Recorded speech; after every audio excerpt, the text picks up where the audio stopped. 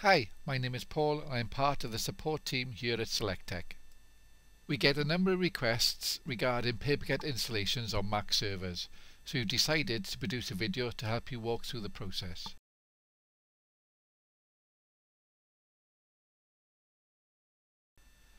This is a Mac server running OS Sierra, the newest operating system from Apple. We have already installed 3 printers and these have been tested to make sure they are fully working before installing PaperCut.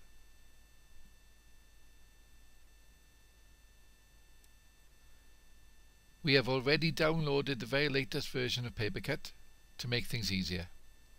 Double-click this file to unpack it. The PaperCut install has 3 separate files. The first file is a secondary server application. This is used when you have printers across multiple servers or installed locally on each workstation. The second is a site server, which is used to give resiliency to your network if the application server fails. This is used when remote sites are needed. The third is a main application. Please double-click this file to start the installation process.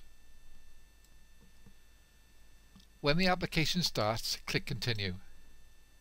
Then fully read the software license agreement and click the Agree button to continue. On the next screen, click Install.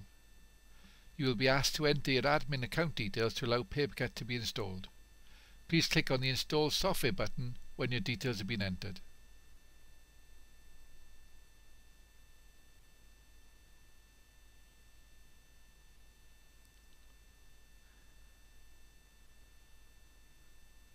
The installation is now completed. PaperCut will now open and show the configuration wizard page. Please enter a suitable password for the admin user. Please make sure the location is set to English United Kingdom. Click in Next to continue. Please enter your organization type and click Next. Here set the defaults for color and grayscale printing. These could be done later if required. Click in Next to continue. Set any initial user credit to what you require and then click Next. In the user group synchronization page, please click on either Import Users or Import Users from selected groups. Click Next to continue. Verify the setup page options and then click Finish to start the synchronization process.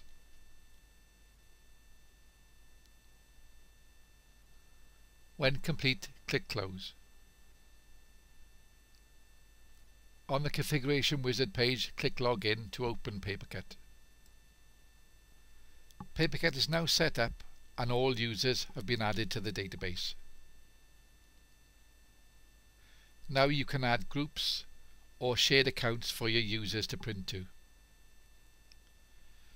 When PaperCut is installed on a Mac server, you have to manually add each printer. They are installed locally, but PaperCut needs to be enabled on each printer before it appears within the database. To enable PaperCut to monitor these printers, click on Finder, then Applications. Scroll down to the PaperCut MF or NG folder and double-click the Control Printer Monitoring command. To run this script, you must enter your admin password. As you enter the password, no characters appear on the screen. Once you've entered it successfully, please click Enter on the keyboard to continue. To allow PaperCut to monitor these printers, you have to relax the sandbox configuration on this Mac server. Please type Y and click Enter to continue. PaperCut will now list every individual printer on this server. You have 3 options for each printer. Press Enter to select to the next option. E will enable the printer, D will disable PaperCut on the printer, or L will leave the settings intact. After you've selected all the printers, refresh the printer page to see if the printers now appear.